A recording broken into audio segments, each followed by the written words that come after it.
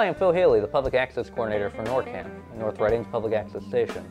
And I'm here with one of the founders of both the Community Coffeehouse of North Reading and the Performing Artist Series of North Reading, Art Grossman. Art, welcome to the studio. Welcome back. You've been here a couple times. I've been here before, yes, when we first started about 3 years ago. Yeah, the Community Coffeehouse. Yep, It's been a powerhouse, if you 3 don't mind me years. saying. No, I appreciate that. Yeah. We work very hard, and a lot of people have.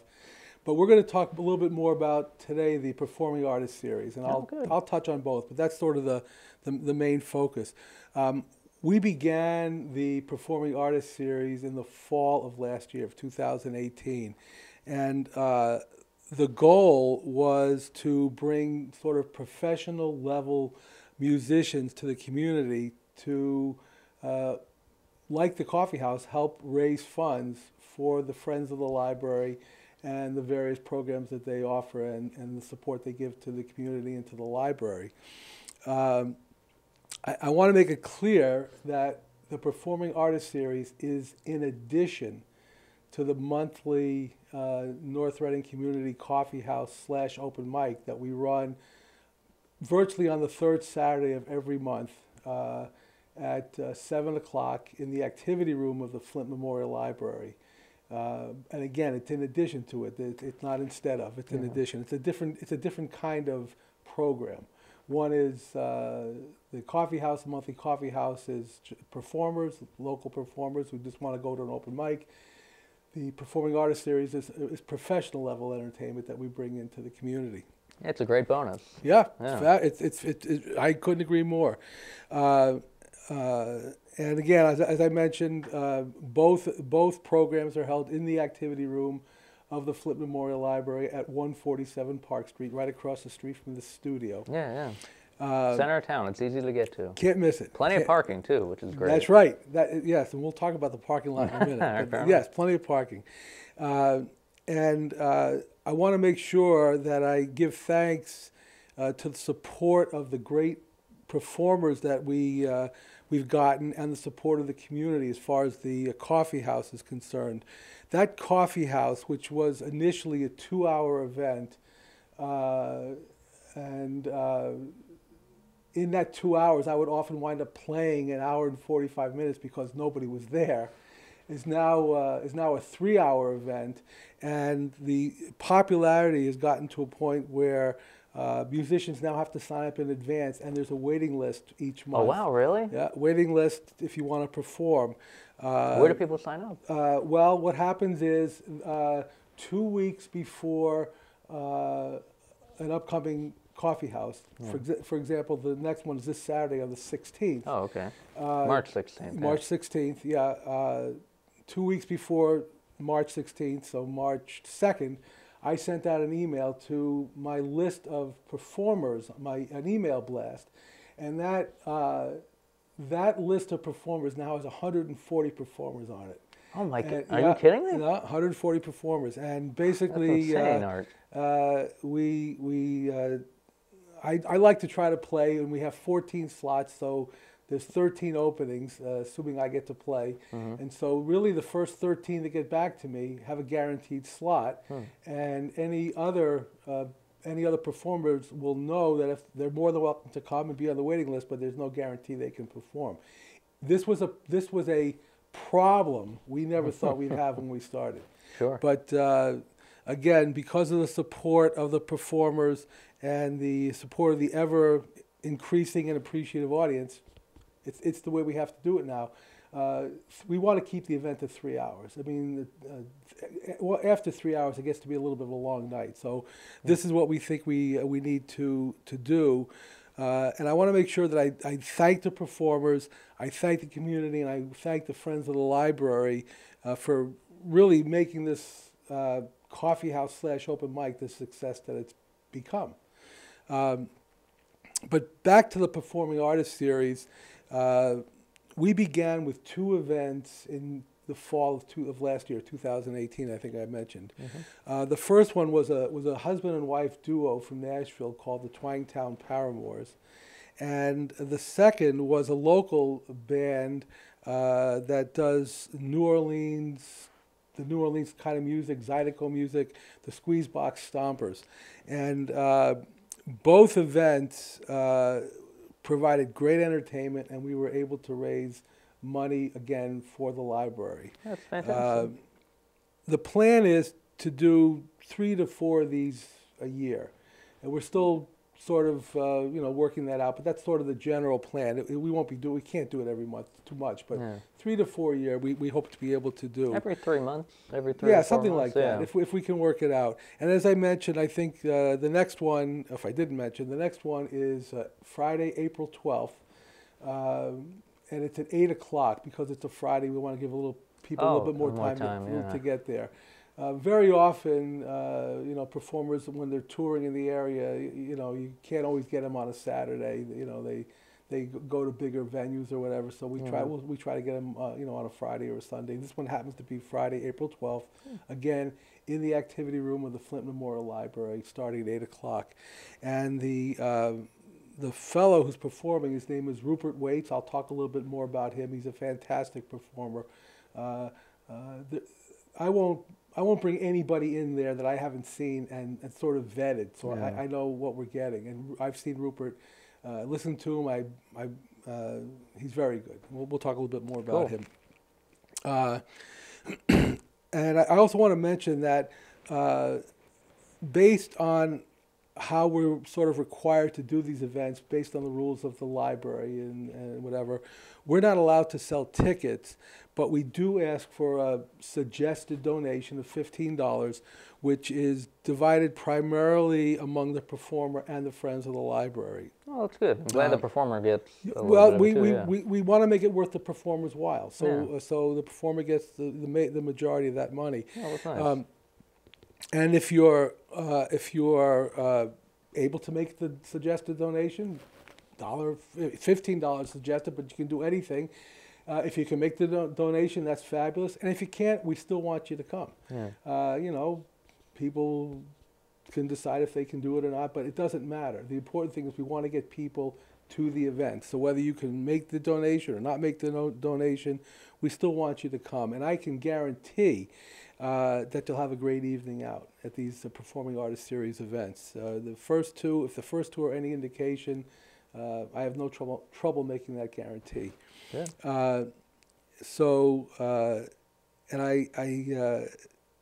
For these Performing Artist Series, even if you happen to come and for some reason you don't like the entertainment, we go out and get really good desserts that we sell at intermission. And if you don't like the entertainment, I guarantee you'll like the desserts. Where do you get the desserts? Or just there's a place that I go up to in Newburyport called Debbie's Fine Desserts, I think it's called, or Diane's Fine Desserts. And it used to be Alden Merrill Cheesecake, but now it's Debbie's or Diane's Fine Desserts. And they're fabulous, and there's usually something on Yelp where you can get a coupon. And the first time we did one of these things, I was able to get $100 worth of pastries and desserts for $20. Oh, that's beautiful. So and people love them. They love them. I'm hungry now, so now I'm. So even if you don't like the entertainment, I think it's almost impossible you won't like it. You'll love the desserts. Yeah, there you go. I also wanted to mention that a big part of this program is that we have had great support from the business community. Because of the way we have to run it, not being able to sell tickets and things, we have asked businesses to sponsor this Performing Artist Series program so that we can hopefully continue it for some time. We don't want it to be just a one-year deal if we can help it. So I wanted to take a minute to thank the Reading Cooperative Bank, the Savings Bank, Winter Hill Bank, Moynihan Lumber, and Heavenly Donuts, who have helped make these future events possible. And we're always looking for more sponsors. So if anybody out there, how can they contact you? Well, they can contact me through the email for the coffee house, which is NR, like North Reading, nrcoffeehouse@gmail.com. Or they can call me at 617-592-4398. But we're always looking for more sponsors. We're waiting to hear from Walmart. We'll see what happens with that. We'll see. Yeah. But we're always looking for some more. So if anybody's interested in becoming a part of this, we'd love to hear from you. So that's awesome. Yep. And lastly, before I go into a little bit more on Rupert Waits, I need to mention the never-ending support that both the Coffee House and the Performing Artists Series has received from this fellow, Phil Healy, well, thank NORCAM. and the NORCAM staff, who tapes our events for broadcast and eventually places them on YouTube. And I also need to thank Maureen Doherty at the North Reading Transcript, who's been a fabulous supporter of ours. We couldn't ask for better partners on this. And thank you, by the way. It's our pleasure. You give us content, and it's something for the town. Well, so there you know what? It's still a partnership, and it has to work, and it does work. For people who are interested, any of or if maybe not all, but for most of our past coffee houses, if you go to YouTube, and I think it's North Reading Community Coffeehouse on YouTube. Oh yeah, you can just type it in. You'll be able to see. I think all of them are up there, well, or like maybe 90% of yeah, them. Yeah, most of them. Certainly, mostly over the last couple of years. They're out there, and anybody who wants to go out there can see them. And I think it's something similar for the Performing Artists Series, North Reading. Yeah, they're up there, yeah. But the name may be a little different, but if you go with something like North Reading Community Coffeehouse, you'll get to both. If you go on if you on YouTube and go to NORCAM, our YouTube page, you'll be able to look at our playlist, and you'll be able to find it under there. So yeah. Perfect. No, it's good, yeah. Perfect. And I'd like to thank the volunteers who, because we're a volunteer organization. Yes. And if we don't do it, Jim Watman has been great. fabulous. He's been there most of the time, but the other folks. Gustavo Franco has done one. Great job. Yeah. Couldn't be happier. It really makes a difference, to be able to go out. And Tia, yes. And see, see these coffee houses. Yeah. It's great. And let me tell you personally, I know I've watched them at home and on YouTube. I've had friends in town who have delightfully had a belt of scotch or whiskey, and I'm just going to sit and watch some community coffee house because it's great. There you go. It's great performers that show up. Just to remind, I think you can remind me. You'll know better than I do. I think it's channel 26 if you're on Verizon, and channel 8 if you're on Comcast. Does that sound right to I you? believe so, and I'll try to put the actual. We always mess it up here because we're always. I think that's what it is. I believe it is. Yeah. And if you have Verizon and you're not in North Reading, you can actually watch it. Oh, okay. Because it's weird. Comcast doesn't do it for whatever reason, but Verizon, if you're in neighboring towns like Wakefield, Reading, sometimes as far as Salem, you can catch it. But there's the surrounding towns can catch it too. So yeah, I heard about Salem being able to catch it. I actually do. There's a fellow over there, Dan Tremblay, who works with at Salem. Cable access, whatever the right terminology is. He gives us some programming too, and I go over and do some music events with him on their local cable channel. Derby Street Variety. Derby Street, yep. So it sort of works out for everybody. Yeah, it's funny how these communities come together. Yep, it's great.